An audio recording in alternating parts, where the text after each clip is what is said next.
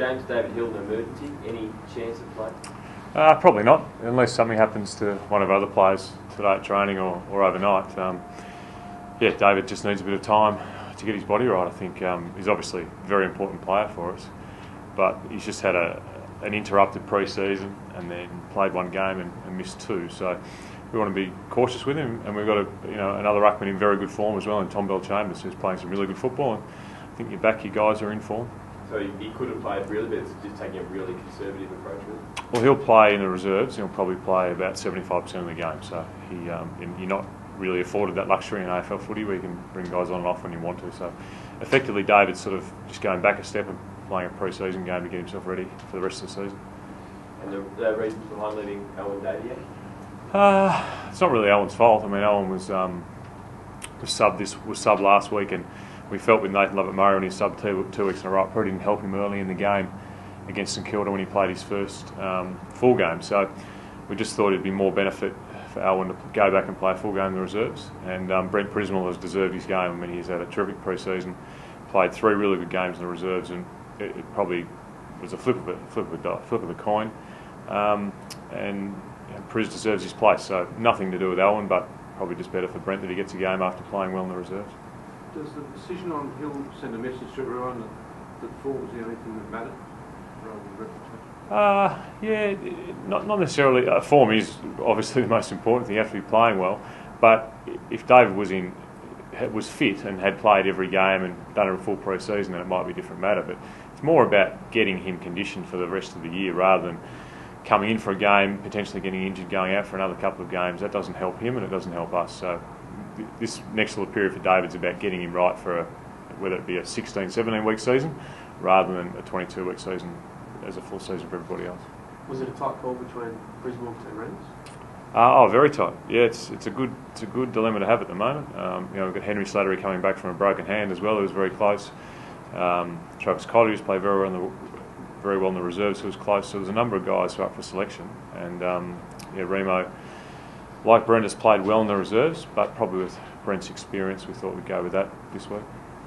The last few years, Essendon and Carlton games have traditionally been pretty high-scoring games. Do you think that'll be the case again, or given both teams seem to improve defensively, it might be a bit more of an arm wrestle?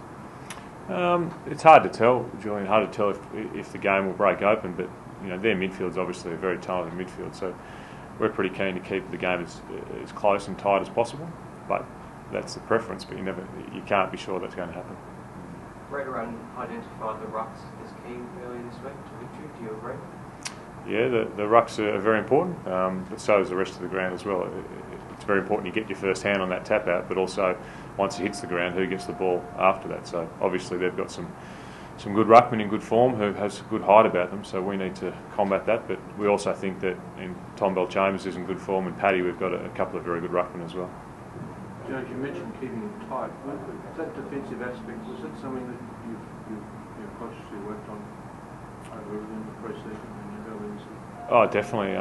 It's something that all sides are working on the defensive side of the game, and you look at the best sides in the competition over history, and they've been the best defensive sides. So it's something that we're working on. We're not there yet. We probably, I think we've got maybe the 6th best defence at the moment in terms of points kicked against us. And we'd like that to be better. So the team's playing very well at the moment. Do you feel you've got a couple more gears to go to, or is this playing pretty sort of close to your maximum at the moment?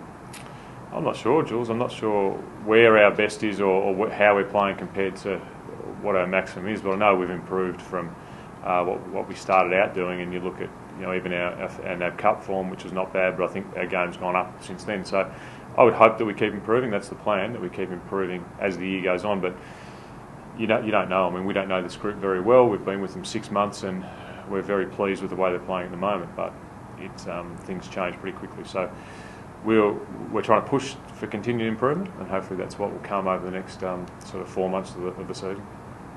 Do you have someone set to play on Chris Judd? Last year it was Frank Brisbane. I suppose Heath Hocking would be the favourite to play on Chris. He's done some good jobs so far this year, but it also depends what they do as well in terms of where they position their players. And I don't think nowadays necessarily you go a really hard tag on players. You want your own players to win the ball as well, and that's what we'll be encouraging whoever plays on Chris to do is to win his own ball. In the same time, trying to stop one of the best players in the competition, and who has been that way for the last 6-7 years. And he's a critical player for them who is in excellent form. What are your memories of Carlton Essendon games as a player? There's good memories and there's also bad memories. They're big games. They're games where a lot of people come and watch.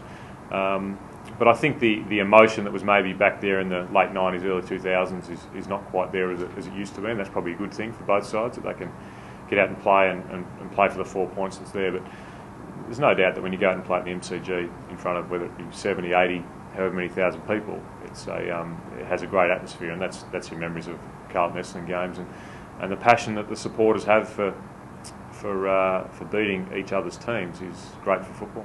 Do you think Carlton's Essendon's biggest rival, given there's still people involved at both clubs that played in that era you mentioned before? Sounds silly, Jules, but whoever we play next week is our biggest rival, and we've had big games so far this year in terms of the importance of winning them, and Carlton's no different. The importance of winning this game and giving our chance to keep improving is really, whether they're a rival or not, is more important.